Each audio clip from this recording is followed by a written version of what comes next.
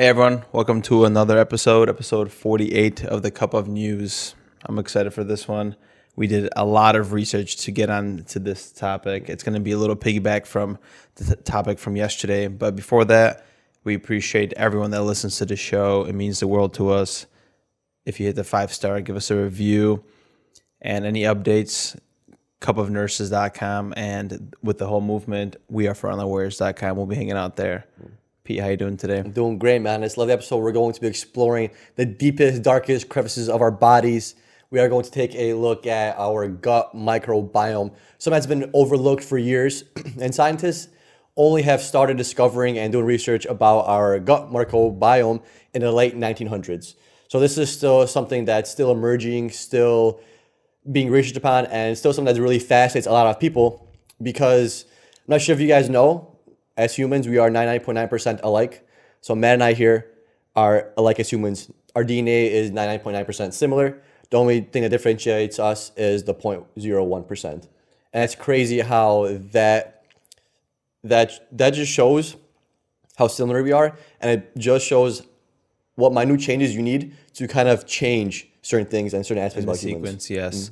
And how do we compare it to like the bacteria, for example? I think it's like 100 to 1 when it comes to the genome. So it's like we're literally 50% human genome and we're 50% microbiome. Right. And we've realized that there's this connection that we're going to discover and talk about that is affecting us on a completely, bidirectional level. It's affecting us what we're eating, and then that's affecting the brain, the mind, and also vice versa. If you feel anxious, that's affecting the gut microbe. Many people associate a communication and a connection between our gut and our brains. So like, for example, before you even eat a food, you look at the food and you start salivating, right? Because your brain processes that, hey, you're going to start eating soon, so it's going to build up more stomach acid and make you salivate, right? So you got the communication where the brain dictates and directs the GI tract, GI motility, and all that. But research is coming to show that the gut also has a direct effect on our brain. Yeah. So not only is our brain controlling what the gut does, the gut also controls certain aspects of our brain. And that's where the gut flora and the gut microbiome actually is able to influence mood, influence behavior, and just influence the way you feel. That's where that connection is. It's not just like a one-way system where the brain tells the gut what to do, it's both. And it makes complete sense because the only place you ingest foreign objects is through the GI tract, through your mouth, right? Yes. So they're exposed to all this outside environment and environmental stimuli, and their DNA and their RNA and their genetics differ from ours, but yet we're still living together. And somehow we have to, correlate. Our digestive system is truly beautiful. Like the gut microbe there's 100 trillion microbes up to in our GI tract, and it's considered to be full of bacteria, fungi, there's protozoa, there's viruses, and they all live inside of us, and it makes up genes. We've noticed that these metabolites, that these offspring that produce the bacteria, it's regulating our hormones, our gut, and it's been shown that the microbe is actually up to like 5 pounds in total weight. And it has to do with a lot of things. It digests our food, it regulates our immune system, it protects us from other disease-causing organisms, such as C. diff, which we see in the hospitals with a lot of antibiotic use. And believe it or not, the gut microbe actually produces vitamins. They produce vitamin B, vitamin B12, thiamine, riboflavin, vitamin K. And it's only the 1990s since we just started discovering this. And it's wild because they're starting to show this correlation between autoimmune issues, like a lot of diabetes, you get multiple sclerosis, muscular dystrophy, fibromyalgia, things like that are showing up in people's guts. So they're starting to pair up certain gut flora and gut microbes with the development of these autoimmune issues. So it's not something that's built in our DNA where people think that you're genetically predisposed to these things. These things in your gut, these bacteria, they're the ones creating these issues for you, right? So you have to fix it in some way, shape, or form. And by fixing that, you're ultimately fixing your autoimmune issues by fixing the gut microbiome. Yeah. And that's going to be interesting because maybe in future research, we're going to actually able to influence the gut and we're going to be able to guide treatment, meaning we're going to be able to increase a specific flora, specific type of bacteria, which is going to influence or prevent you from getting like a neurodegenerative disease. And, it's going to be interesting. And some fun facts about your gut flora is when you think of a place on this earth that has a lot of animals, has a lot of plants growing, you think of a rainforest, the Amazon rainforest. And if what's interesting to know is the flora in your gut, all the microbes in your gut, you have more in your gut than there is plants, animals in a rainforest. That's what organisms are in your body. And they outnumber all the animals and plants literally in the most luscious places in the world. And one of the things that affects like the gut microbes a lot, and it's used in the hospitals, antibiotics. So one of like the little fun facts is like when you're using antibiotics, it's like it's creating a war zone. You're literally changing the composition. You're changing, you're imbalancing everything, and there's short-term and long-term side effects to that. You might have indigestion of specific foods just from antibiotic use. You might have like allergic reactions that could, develop, or also like you might have immune and metabolism issues. Some scientists even call our gut our second brain. A lot of people don't know that majority of serotonin is produced in your gut. So look how that directly influences your brain. If you don't have serotonin, you're going to have an issue with happiness and being content and just staying well and mindful. So that just shows you how big of a correlation there is with the gut and with the brain and those responses. It's just, you're so close. Our health and us as humans are directly correlated with our gut health. And what's crazy thing about it is they are technically living their own lives, and we're living our own lives because our DNA is different.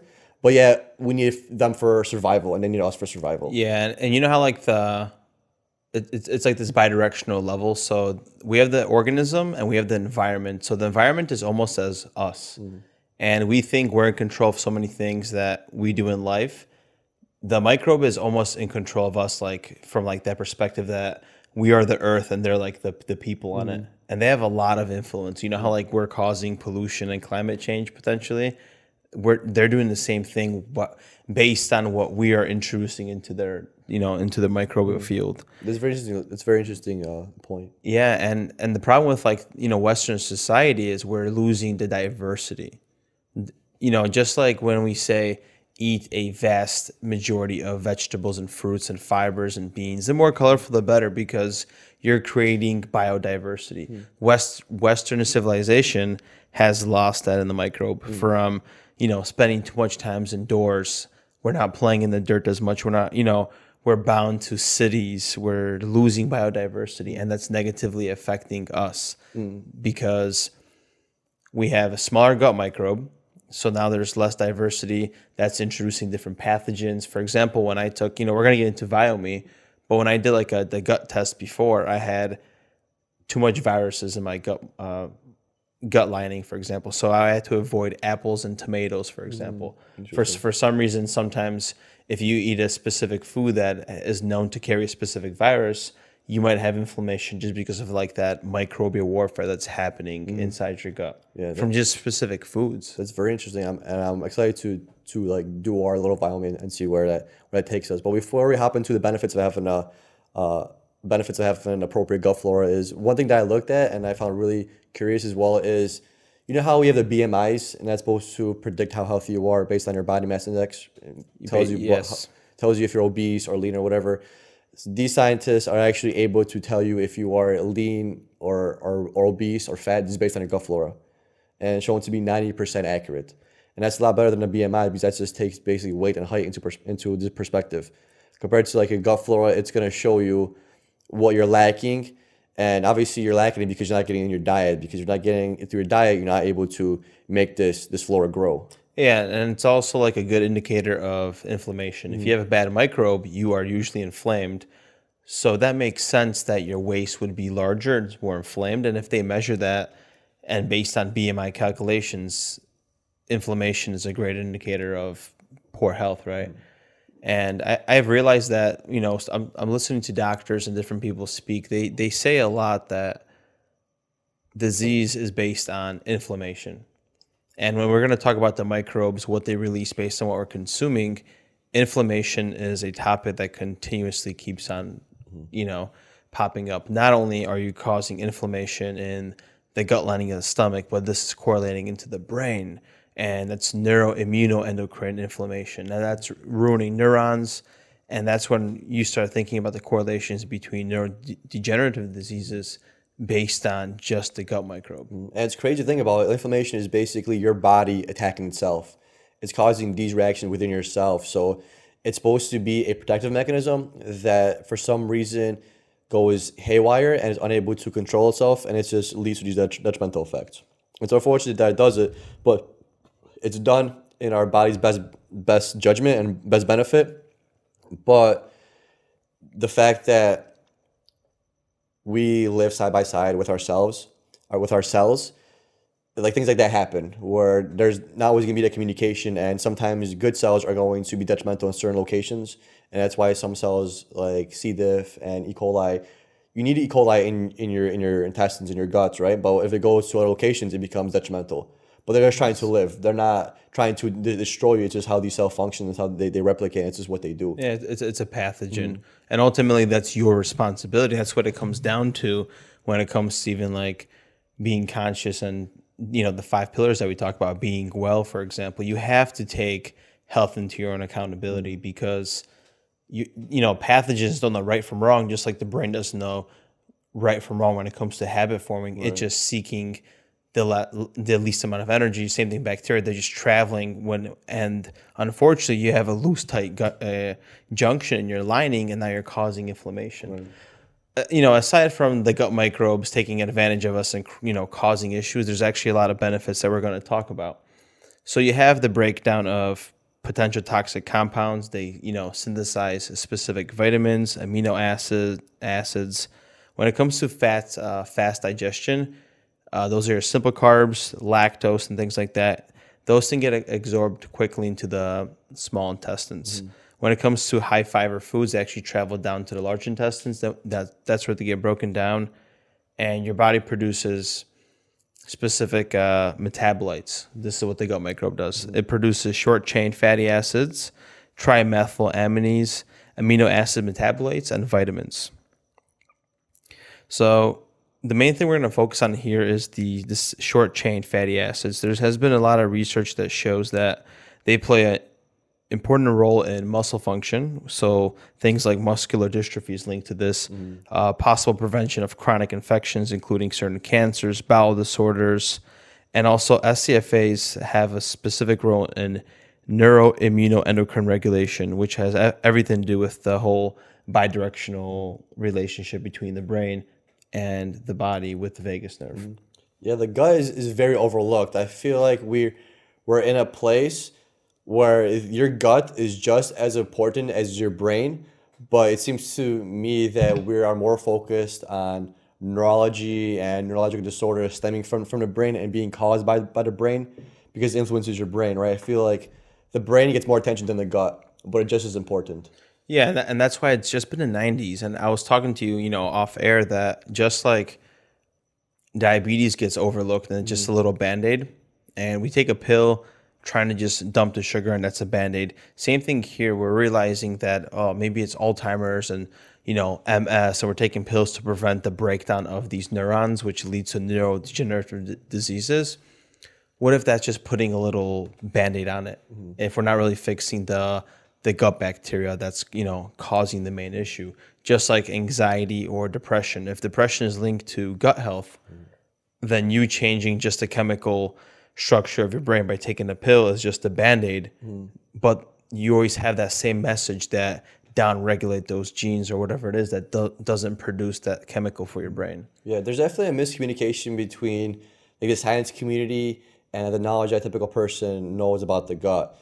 Because when you think about eating food, you just usually think in a way where you eat food and somehow it gets turned into energy and it makes your cells function. But the concept is you eat the food and your gut biome and your gut microbiome actually break down that food. So they are responsible for that food breakdown, and they're also responsible for the compounds and elements that are released from those those like from those gut cells and your gut biome that create the functions of the liver, of the brain, right? So you need this gut flora to process the food and turn that food into usable resources for the rest of your body. Yeah. So you're relying on your gut microbiome to make you function as a human, because they're the ones that making everything work. Because if you don't have any gut flora, you can't break down any food and you can't process food appropriately and properly. So you wouldn't be able to live. So we are completely relying on them. Yeah. That's amazing. And going back into the short chain fatty acids, so there's a hypothesis that's been conducted on animal studies that shows that gut microbiota dysbiosis has been impacted with behavior and neurological pathology such as depression, Alzheimer's, Parkinson's disease.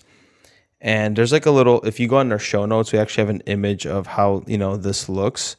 So you have the intestinal epithelium like layer, and you have channel communication pathways.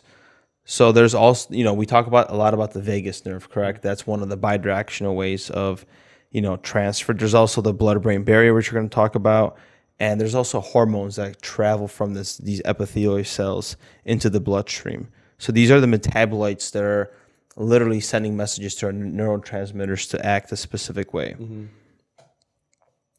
And there's a lot of research that also shows that these microbes actually affect pregnancies, for example. So if a pregnant woman uses antibiotics or probiotics or various diets, or there's specific immune activation when you're sick, there's that actually modulates the microbe and modulates the neurodevelopment, and your offspring might have specific diseases or specific symptoms based on this.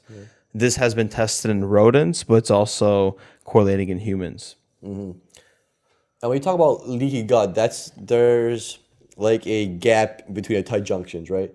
So these tight junctions, and you could correct me if I'm wrong, but these tight junctions are around basically your vessels and your gut and your GI tract, right?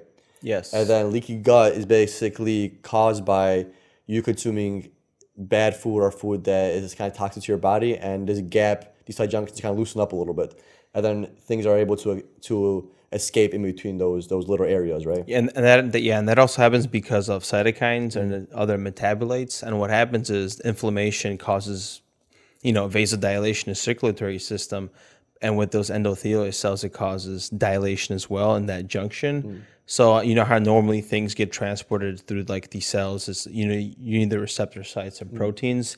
Here you just have like open cells in between. They could just travel. So now you have these microorganisms that could catch a ride in the bloodstream, and they could just do anything they want. Right. And this becomes an issue which we could talk about when it affects the blood-brain barrier. And the blood-brain barrier is a similar concept that Matt talked about, how there's cells around our vessels, and our blood-brain barrier is basically a more secureness or secure system around our vessels, so it doesn't allow as much compounds and organisms and just things in your blood through it, right? So certain medications can't cross the blood-brain barrier because it's more secure. And there's a barrier around all your vessels that allows for nutrition and different compounds and cells to move between, but it's just a lot more tight niched in the blood-brain barrier. Yes. That's why a lot of medications don't go through it, and it's really hard to find medications that do cross it just because it's so complex and just so hard to get through. Yeah. And one of the issues too with the blood-brain barrier is when the function of the microglia cells get affected. So one of the commonalities in dementia and all these neurodegenerative diseases like Parkinson's is chronic neuroinflammation. And that's involving the overactivation and dysregulation or microglia. And that's literally an immune microphage cell in the brain. So you have the immune system all over the body. You have it in the gut, which activates things and regulates things and creates the whole cytokine storms. But you also have it in the brain. And macrophages are used to just clean up old neurons, old cells. But it's also used for immune function regulation, right? So they remove damaged neurons, and that's what keeps a central nervous system healthy. But when these microglia get activated, when it comes to having bad metabolites from having a bad diet. What happens is they change their morphology.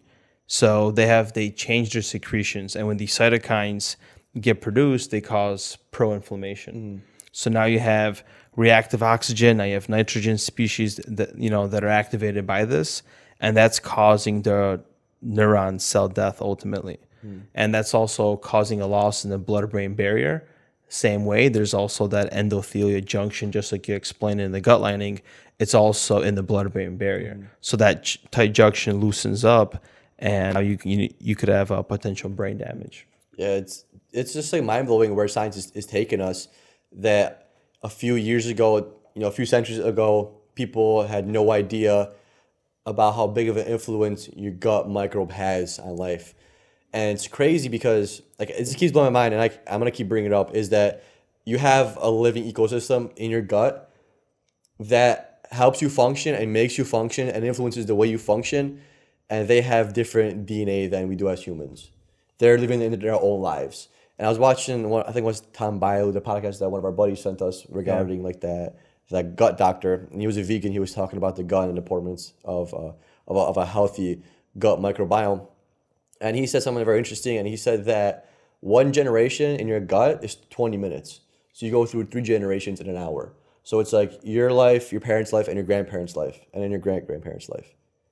Wow. And that's how it cycles. So that's the beauty of it, and because it just makes it so resilient. So if you have issues that stem from the gut, they're easy to change because your gut flora is so resilient, and it's going to adapt and grow once you give it the proper nutrient. And that's basically your food. And as technology moves forward and research moves forward, we're going to keep seeing more of these breakthroughs that are correlating your gut health and your brain. Because if you think about it, our gut literally digests and processes everything that we consume. Yeah. I brought it up a little bit ago, but I'll bring it up again. Our gut processes all the information, it breaks down food, it feeds our bodies. And if you're not building the right gut flora, it's going to not produce the right effects and the right mechanisms to create a proper functional body. It's going to affect your liver, it's going to affect your stomach, your kidneys, your heart, your brain, and it's not going to be able to function properly. And that's crazy to think about, that it actually stems from your diet. Yeah, and that's where we have to work on in this like field for ourselves, and to be conscious of it and be well ultimately, is we have to tackle food and we have to be conscious of the food choices, because there's an influence between brain health, the gut microbe, and the way you're feeling. So you have to feed your gut microbes the proper thing. And I always talked about having that colorful plate. We could definitely do another podcast episode comparing like prebiotics and probiotics, whether they're actually beneficial. I've listened to a podcast before that says, unfortunately, when you take probiotics, it's good. You get that, the actual microbes in the gut. They help a little bit, but it's very, very temporary because they don't develop a home. So they just travel right through. Yeah. The whole point is to feed and nourish the gut microbes that are already in the body. Yeah. So it's like you're giving you the seeds, but you got to give it the soil to grow, right? Yes, in that concept. And, it starts with sleep too, and taking care of yourself. Not eating processed foods, and that's how you prevent these diseases. For example, you start looking at the breakdown of these metabolites. For example, if you're consuming foods that are high in cholines and that produces a specific metabolite, well, in order to prevent that metabolite from forming and that from gas from forming that's harming a specific body part, you have to reverse engineer that. Yeah. And I talked about the 4 metabolites that are on here.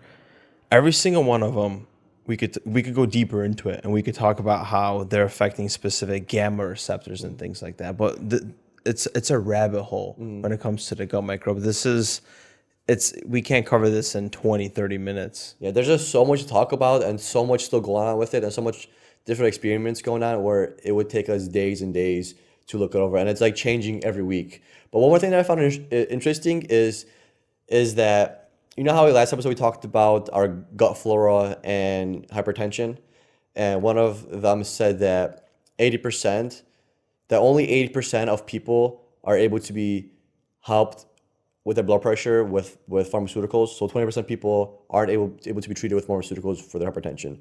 So think about that for other medications, right? Because we know that this medication is going to cause this effect, but we have different gut flora, right? So it's going to have a different reaction in everyone's gut differently.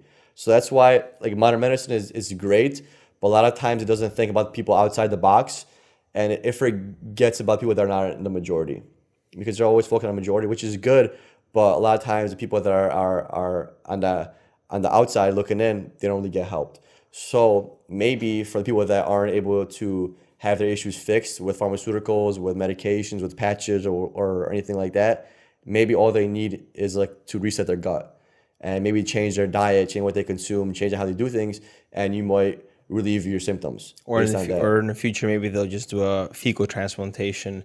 That'll be readily accessible, and we'll see. I'm glad you brought that up, because listen up, folks. In the name of science, Matt and I are going to do a little experiment on ourselves with Biome.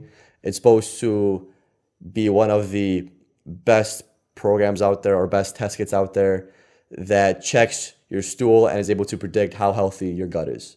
And we're going to do the next step, which actually we're going to do the intelligence test, which actually also takes some blood. Sample your blood. So we're gonna send out a stool sample and a blood sample to Biome and see what they tell us about our gut health and how healthy we are in general based on our gut flora. Yeah, so they use artificial intelligence to map out the genome. They use RNA transcriptions from the gut to just analyze different pathways, the different metabolites that'll actually open up, and you get the full spectrum of what you're eating. They actually provide you, and we're not doing no shameless plug in here. This is just a product that we did our research, we went on standby, and it gives you a breakdown of foods that you should be avoiding, and it'll give you reasons why, just like I talked about earlier. Don't eat apples and tomatoes because of a virus. They'll tell you specific foods not to consume, like the choline in like eggs and almonds and nuts that will affect your sulfur levels and things like that. So it really breaks everything down. The more and more we talk about this, I think there's already a few podcast episodes we're in a row on this gut health, choo-choo train. It's like, yes, I think the gut really matters a lot. Yeah, it's super important. And on the website, Matt and I bought the kit, the Better Tier kit, and supposedly based on a blood sample and a stool sample that they get from us, they're able to tell us our gut microbiome health, our cellular health, our mitochondrial health, our immune system health, our stress response health, and also our biological age, which is interesting because a lot of times people associate how old they are based on the year. And that makes sense on a numerical objective, but we all age differently. You could tell when someone's a healthy looking 7-year-old, a healthy looking 60-year-old, right? People might be 60, but you could tell which one looks healthier.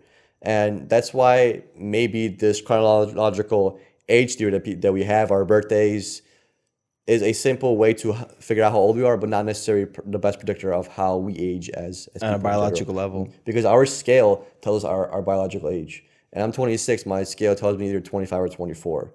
But I'm not sure how they base it off of. I guess they base it off weight and whatever else they calculated. Yeah, they give you like a metabolic age. Yeah, it's interesting. And if you go on Biome and you get your sample, like they go into like efficiency scores, protein fermentation scores, gas production, inflammatory activity, gut lining health, metabolic fitness, active microbial diversity. So they give you a ranking system of all these factors, and they give you an overall score of what is your gut health. So what's cool about this is you get an idea of how your gut microbe is, and then there's ways to improve it. And then ultimately just starts with you if you want to try to make a difference. Yeah, like Matt has done it before, and I was looking at some of the stats. It provides a lot of information. Like for our Whoop bands that we wear, we get a lot of stats on our recovery, our sleep, how physical we are, how active you are. And this provides a lot of stats, but that's based on your gut health and just your gut flora. So we're going to probably try this out and do another episode regarding our results and how it turned out. And we'll probably go through each category and see what they tell you and what the rationale for each thing is. And that's the beauty about life, is that you can be your own experiment. You always could try new things and see what could pull off. You could definitely reverse your biodiversity age, and you actually could like fine tune your mitochondria, for example, in one of those markers. So if you feel like your energies are low, maybe you're consuming more caffeine, that could be just related to your mitochondria. You got to get that kick started somehow. Yeah. Color right there. Let's finish it up. Thank you guys so much for tuning in. Don't forget to check out our website, couplenurses.com. We got a bunch of cool show notes there. We link all our research studies there. And don't forget to take a look at wearefrontlinewarriors.com. Thank you so much. Peace.